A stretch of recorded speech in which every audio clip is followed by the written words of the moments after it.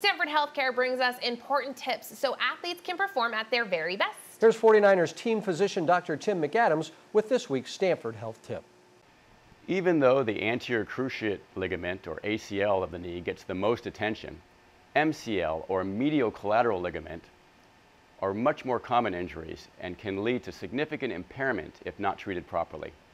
The MCL protects the knee against valgus stress, in which the lower leg goes outward from the thigh. MCL tears can be graded 1 to 3, with 3 being the most severe. The MCL is outside the knee capsule and has excellent healing potential. Almost all isolated MCL injuries heal well with rest and bracing, and surgery is reserved for only the most severe injuries.